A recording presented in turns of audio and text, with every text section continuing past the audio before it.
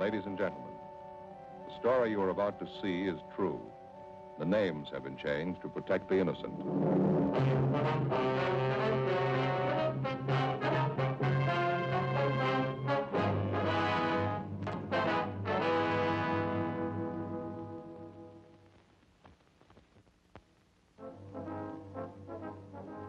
It was Tuesday, October 27th. We were working the day watch out of Homicide Division. My partner's Frank Smith. The boss is Captain Lorman. My name's Friday. An unidentified woman had been found murdered in a hotel room. The cause of death was strangulation. There was no lead to the identity of the killer. We had to find him.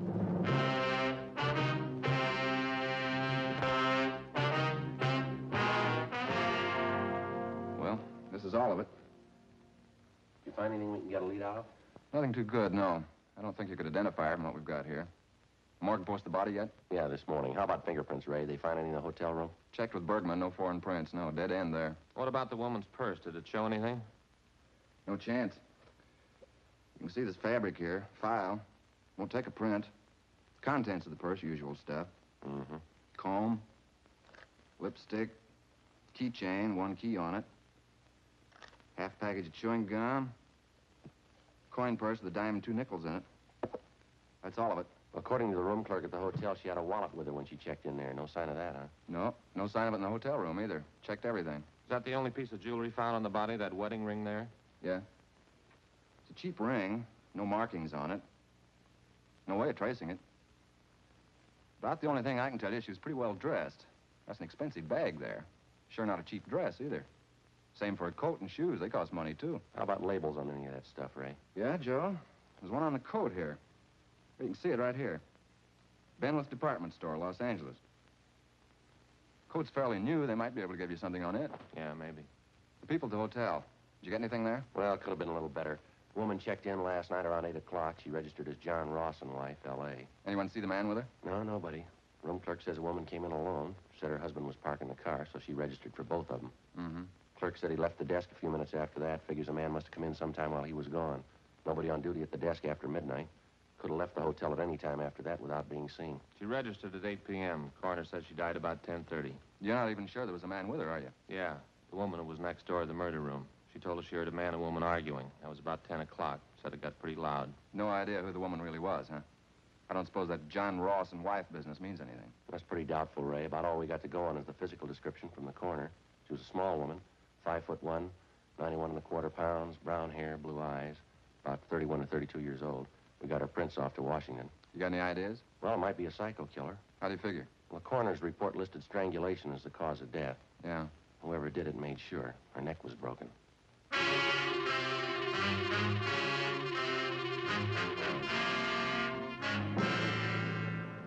At approximately 6 o'clock that morning, in a second-floor room of a downtown hotel, the body of an unidentified woman was found murdered. Preliminary investigation failed to reveal the true identity of the victim or the killer. As far as physical evidence was concerned, there wasn't much to go on. The deep bruises on her neck and throat, along with the crushed vertebrae at the base of her skull, indicated a savage attack. 1:55 p.m. Through the label on the dead woman's coat, we traced the garment to the department store where it had been purchased, but they had no record on it. It was a cash purchase, and the salesgirl couldn't remember the customer. Investigation during the next 2 days failed to turn up any leads. We showed a morgue picture of the victim to bartenders, waitresses, parking lot attendants in the vicinity of the hotel. They couldn't identify her. We rechecked tenants and employees at the hotel. It got us nothing. Thursday, 5:48 p.m. Sure got me stopped. 2 days of legwork and we're in no place. Well, we might be in better shape when we get that kickback from Washington. Sure hope so. The victim was a nice-looking woman, well-dressed, nice clothes. How come she'd stay in a cheap hotel in a neighborhood like that? Doesn't jive for my money. Well, it's hard to say. Excuse me. Yes, sir. Can we help you? Well, I don't know. I guess that just depends. I'm waiting to see a couple of detectives here. Well, who'd you want to see? A couple of detectives. Who are they? Well, this is pretty confidential, you know. I have to talk to them myself.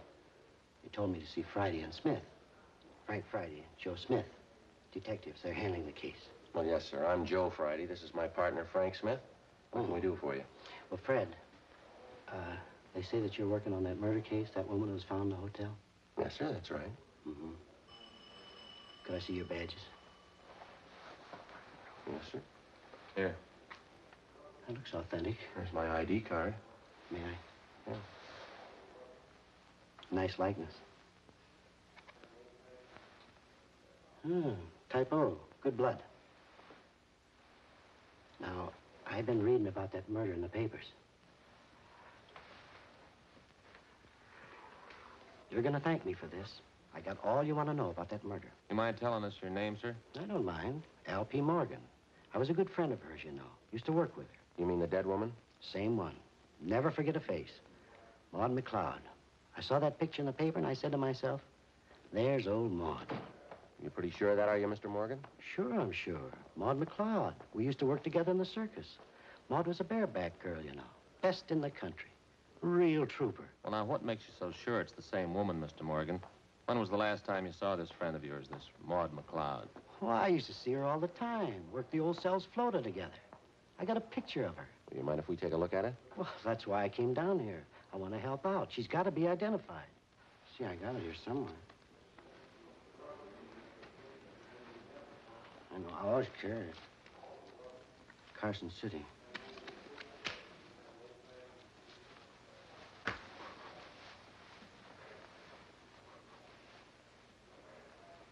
I know, oh, here it is. It's Maud in her circus costume. Awful pretty.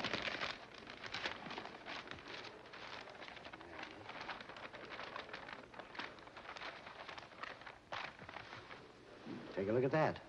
That's Maud, ain't it? Well, I don't know, sir. This is a drawing. There doesn't seem to be much resemblance there. Is that right? I'm afraid you've made a mistake, Mr. Morgan. Thanks for your cooperation, anyway. Appreciate you coming in. I was sure it was Maud. I'll get him. Homicide Friday. Oh, yeah, Ed. Uh-huh. Is that right? What'd it say? Uh-huh. Okay, fine. Yeah, we'll pick it up. Thank you. Anything? Communications. They just got the kickback from Washington on the dead woman's fingerprints. Any luck? Yeah, they got her identified. Worked in an aircraft plant during the war. Her name's Doris Frazier. I can't help but think you fellas are missing a bet. I know that dead woman. Well, no, sir. She's already been identified, Mr. Morgan. We know who she is. Her name's Doris Frazier. That's so. Yes, sir, that's right. Well, what do you know about that? Old Maud. She went and changed her name.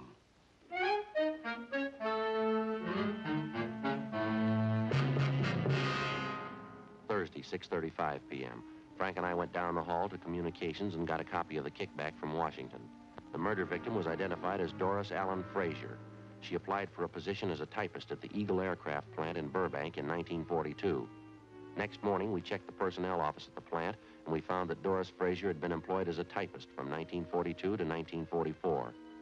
In going over her application, we found her last known address listed as 7346 Oakdale Avenue. Her application stated she was single, with no previous employment, with no known relatives. We could uncover no further information on the girl. We drove across town to the Oakdale Avenue address, a large apartment building in a better-than-average neighborhood. The manager told us that Doris Frazier had lived there up to 18 months before. He said that a few weeks before she moved, she was married, but he was unable to remember the name of her husband. The manager also told us that the newly married couple apparently began having trouble from the day they were married. We checked the next forwarding address, a boarding house for women in the southwest end of the city. Frank and I interviewed the woman in charge, a Mrs. Frances Watson. We talked to her in the dining room of the boarding house, where she was polishing a set of silverware. Well, of course, when she first came here, we didn't know it, but she was married. This is a home for single girls, and we have our rules and regulations, just like any other respectable place. Yes, ma'am. Well, as we came to find out later, Doris wasn't only married, but she was fighting with her husband. I understand he wasn't much at all. She was thinking of getting a divorce, as a matter of fact. Did you ever meet her husband, Mrs. Watson? No, I never did. I suppose it's just as well I didn't. I understand that Doris left him after they'd been married only a few months. Uh-huh. Do you know what his name is, ma'am? No, I have no idea. Doris always used her maiden name when she was with me. And you never saw the man, Mrs. Watson? He never came to the house here? No, I didn't say I never saw him. I said I didn't meet him. Yes, there was once when he came to the house to see Doris. Well, what was the occasion? Would you mind telling us about it? Well, it was most unpleasant, I can tell you that. Let me see now. Yes, Doris had been here about 6 months. Even by that time, I was beginning to see the real side of the girl. No character, officer. No character at all. It shows up every time. Yes, ma'am. Would you go on, please? Well, as I was saying, it was after about 6 months when this man brought Doris home late one night. About a quarter till midnight, I'd say. Upset the whole house. Well, how was that, ma'am? The two of them, this man and Doris, they stood right out in the hall there. They had a terrible quarrel. The language, it was dreadful. At the top of their lungs, too. My husband went out to quiet them down, but the man left before he had a chance to calm him down. Upset the whole house. Mm-hmm. This man that the Fraser woman was arguing with, you sure it was her husband? Well, as sure as I can be. That's what Doris told me, anyway, the day after. I called her in and told her I just couldn't tolerate behavior like that. It upset her quite a bit, I remember. She cried, said it wouldn't happen again. That's when she told me she was trying to get a divorce. Was that what the big argument was about, would you know? Yes, she said she wanted the divorce. Her husband didn't. He wanted her back with him. Certainly is sad the way some people mix up their lives. Yes, ma'am. By any chance, did you ever get a good look at this man, the husband, I mean? Well, he was tall and had dark hair. That's about all I remember. He was well-dressed, too. I see. When Doris Fraser left here, Mrs. Watson, did she leave any forwarding address with you? No, she didn't. I haven't any idea where she moved. What kind of work was she doing while she was living here? Do you have any idea where she was employed? Yes, that was one of the references she gave me. Furniture company down on Venice Boulevard, if I remember correctly. I have the address in my record book. Certainly is unfortunate, the whole thing. Yes, ma'am, it is. I even tried to talk to her before she left. Sat her down and talked to her for a whole afternoon. Guess it was just a waste of time. Well, how's that, ma'am? The trouble with her husband, terrible thing. He seemed to treat her so badly. Two of them fighting all the time. I believe she was actually afraid of him. She told me he was very jealous. He drank, ran around. That's why I couldn't understand it. Couldn't understand what, ma'am? Doris, when she moved away from here. Yeah. She said she was going back with her husband. The landlady, Frances Watson, gave us the address of the furniture store where the murder victim had been employed, and we drove down to check with the personnel manager, a Mr. Collins. He said Doris Fraser had been fired from her job 10 months before. He said she'd been let out because she was constantly late for work and that she got into the habit of asking for salary advances too often. Collins also told us that he'd heard about the trouble between the Fraser woman and her husband.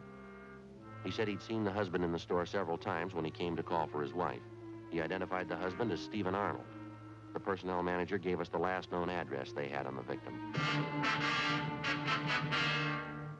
The following morning, we checked it out, an apartment hotel in the East Wilshire area.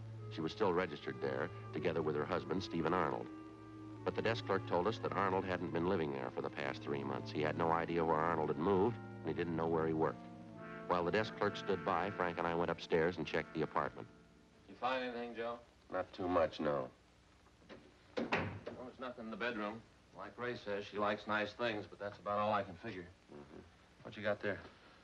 Looks like a letter she started and she didn't finish it. It's dated October 23rd. What's it say? Dear George, I've been meaning to write you before. That's all. That's as far as she got. George, huh? That's the first time we've run to that name on this deal. Yeah. Means there's more than one man in her life. A few more letters and bills here. All unopened. Yeah. Ad from a woman's store. Another ad, telephone bill, postcard. Here's one postmarked Santa Monica. Check the name of that return. Yeah. Stephen Arnold.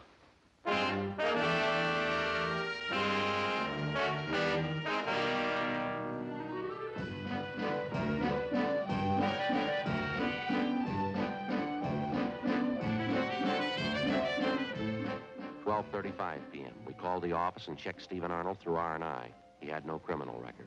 The return address, which he'd listed on the envelope of the letter to his wife, was 10826 Pacific Front Boulevard.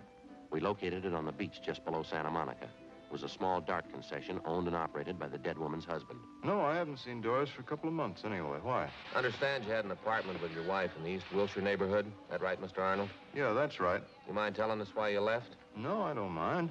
I wanted to move closer to my work, that's all. That place was way too far out. How is it your wife didn't move out with you, sir? She wanted to stay close to town. She doesn't care much for the beach. Bad for her sinus. Did you have an argument with your wife, Arnold? Some kind of a disagreement? Is that one of the reasons you moved? Yeah, you might call it that. We're getting a divorce. Is that so? Yeah. It was the best thing all the way around. It's been nothing but fighting and scrapping all last year anyway. We decided to call it quits. Say, would you excuse me a minute? I got some cold drinks in this cooler here. Would either of you like a cool drink? No, thanks. Are you getting the divorce from your wife, Arnold? Yeah, that's right. I'm divorcing her. Why'd you want to know? Well, you remember that last time you saw your wife, the exact date, I mean? No, I don't think I remember that. Been at least 3 months, I'll say that much. You spend most of your time down here at the beach, Mr. Arnold? Yeah, that's right. I get in town a couple of times a month. Sure you wouldn't like a cold drink? No, thank you. I'll have one myself, if you don't mind. This water sure keeps it nice and cool. Yes, sir. How about last Tuesday night? Were you in town that night? No, last time was 2 or 3 weeks ago anyway. Went in to see a show.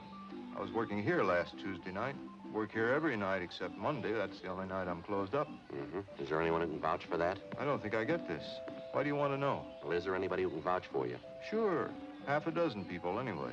The fellow who runs the place next door. The guys in the rest of the stalls up and down the way here. They can all vouch for me. I worked here till 1 a.m., same as usual. Just a minute. Hey, Vic. Vic. Yeah, Steve? Come on over here a moment, will you? These fellas are detectives, Vic. I guess it's something about a jam my wife got herself into. They want to know where I was last Tuesday night. Yeah? They want somebody to vouch for me. Sure. Did you see Arnold last Tuesday night? I was working next door. Steve was here all night.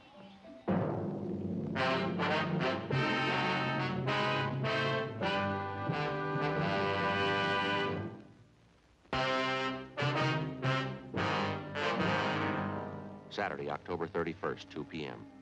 Frank and I checked with a dozen different concession operators in the neighborhood of Stephen Arnold's place. They all corroborated the fact that on the night his wife had met her death in a downtown hotel, Arnold had been working at his stand until 1 a.m.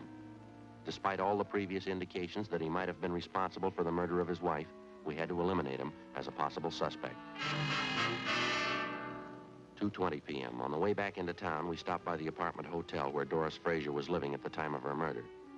After checking further with tenants and with the help in the building, we found out that the victim had been in the habit of eating most of her meals at restaurants in the immediate neighborhood.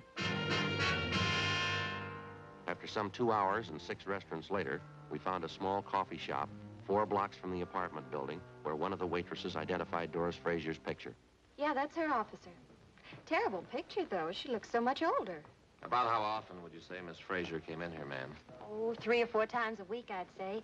The bus stop is right out there in the corner. She'd usually have breakfast and then grab the bus and go to work. Some nights coming home from work, she'd stop here for dinner. Nice girl. Quiet. Did you get to know her at all, miss? I mean, do you happen to know any of her friends in the neighborhood? No, as I say, she was a quiet person, not very talkative. Usually read while she was eating, a magazine or a book. Did she ever come in here with anyone else, would you know? Oh, yes, quite a few times. She seemed to have the boyfriends. Of course, she was attractive. Small, you know, but real cute looking. Do you happen to know any of these men? No, I'm sorry, I don't. Any one of them in particular that she came in with very often? Let's see. I think there was one. He was dark, well-dressed, kind of tall, good-looking. They usually came in together for breakfast. How long ago was this, miss? Would you recall? Oh, I'd say up till a couple of weeks ago. I usually waited on them in the morning. That's how I happen to remember. I see. Did you ever happen to hear this man's name? Let me see. George. I think that was it, yeah. Would you happen to know if he lives in the neighborhood? No, I'm sorry, I don't. Has this man been in here during the past week, do you know? Yes, he has. He came in for breakfast. What day was that? This morning. Before we left the coffee shop, we questioned the cashier who came up with the information that the man known as George usually left his car parked at the service station across the street. We left our card and asked the cashier to call us in case the suspect returned. At the service station, they also remembered the man known as George, but they told us that he hadn't been in for the past 2 weeks. They'd done some work on his car for him in the past, so they had a record of his license number. We called our DMV and found that the car was registered to a Carl Lucy in East Hollywood. 4:30 p.m. We drove out and interviewed Lucy at his home, but he came nowhere near the description of the suspect. He told us that he had purchased the car 6 weeks before from a man known as George Crane. He described Crane as tall, dark, and well-dressed. From the bill of sale, we got Crane's address, a motel on East Manchester. The manager there told us that George Crane had moved a week before. He said that Crane had left no forwarding address, but he did remember where he worked. He gave us the name of the aircraft company in the San Fernando Valley. We called their personnel office, but they were closed for the day.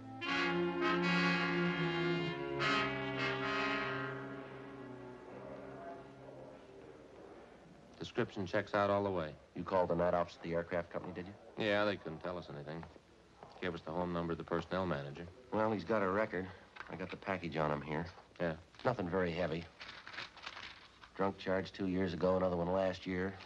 Disorderly conduct, resisting arrest. That's about all. I'll get it. Homicide, Friday. Who? How's that? Oh, yeah. Yes, sir. No, I'm afraid not. Well, we sure. Certainly. Yes, we are. Yes, sir. Thanks anyway. Right. Goodbye. Well, that does it. Who was it? You know that guy was in here the other day, that Al P. Morgan? Yeah, what do he want? He wanted to buy us a drink. He's celebrating. Huh? His old friend Maud. He just found her.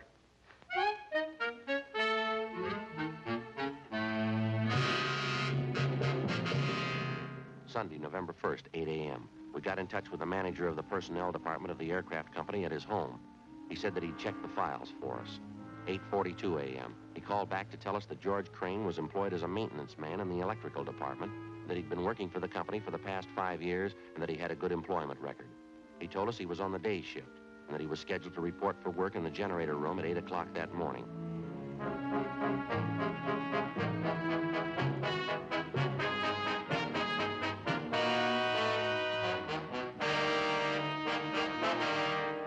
Frank and I got in the car and drove out to the valley where we located the murder suspect, George Crane, at work in the generator room of the aircraft factory. Do you know a Doris Fraser? Doris Fraser? No, I'm sorry, officers. I don't know anybody by that name. How about Doris Arnold? Do you know that name? Arnold? No, I'm afraid not. What's it all about? You own a car? Yeah. It's a dark sedan. Had it very long? A couple of weeks. Last one I had was giving me a lot of trouble. Did you trade it in? No, I sold it to a private party. Fell out in Hollywood. How about this picture? Know her? Well, it doesn't look like anybody I know. Am I supposed to? You should, yeah. I don't follow you. You spend any time around the East Wilshire District, Crane? East Wilshire? No, I've probably been over there a couple of times. Not lately, though. How about the coffee shop in the corner of Gramercy and Marengo? Ever been in there? Not that I remember, no. Well, a waitress in that coffee shop, and the cashier, too, say they got a pretty regular customer, and he fits your description exactly. You sure you never been in there? Well, I'm not positive. I wouldn't swear I'd never been in the place. What's the difference, anyway? How about the service station across the street from the coffee shop? You ever park your car there? They ever do any work on it for you? Oh, say, I better know the place you're talking about. Yeah, I've been by there a few times, sure. It's a good station. Done a lot of good jobs on my car for me. Yeah, I remember it now. Then I guess you remember the coffee shop. Crane? Yeah, I think I do now. Right across the street from the station? Yeah, that's right. Well, what do you want to know about it? When's the last time you were in there, Crane? Well, to tell the truth, I couldn't be sure. We talked to a waitress in there yesterday. Said you were in that morning for breakfast. Do you remember that? She's way off her track on that one, I can tell you that. I wasn't near the place yesterday morning. The cashier remembers you, too. She says you were in. Now, how about it, Crane? Look, what difference does it make? What's this thing all about anyway? You want to take another look at that picture? I told you once, I don't know the woman. I never saw her before in my life. Why don't you give it some thought? Huh? You remembered East Wilshire, you remembered the service station, you finally remembered the coffee shop. Maybe you can remember her, too, huh? I don't know her. I never saw her in my life. The waitress in the place says you were in there quite a few times with the woman. Usually came in for breakfast. And you stopped going there about 2 weeks ago. I don't know her. What's the matter, Crane? You figure you got something to hide? I don't know what you're talking about. I don't know her. What do you figure she's got to do with me anyway? We checked her apartment, mister. We found a letter she was writing to you. You ready to tell us? Well, what's a letter? That doesn't mean anything. Can't prove anything by a letter. What are you thinking anyway? We think you're lying, Crane. We think you got a reason for it. Now, what do you say? Doesn't prove anything. Maybe I knew her. It doesn't mean anything at all. We think it does. Yeah? We think you killed her. The way it looks to you? That's the way it looks. I don't think you can prove it. We're gonna try. Now, how about it? Will it go any easier for me if I admit it? That's not up to us.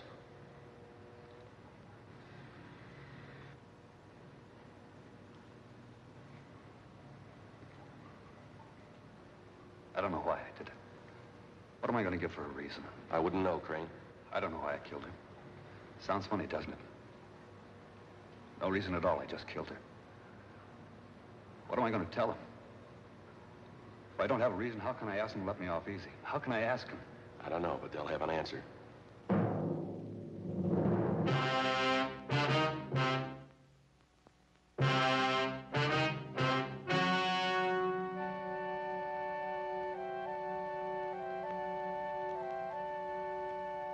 February 8th, trial was held in Department 89, Superior Court of the State of California, in and for the County of Los Angeles. In a moment, the results of that trial.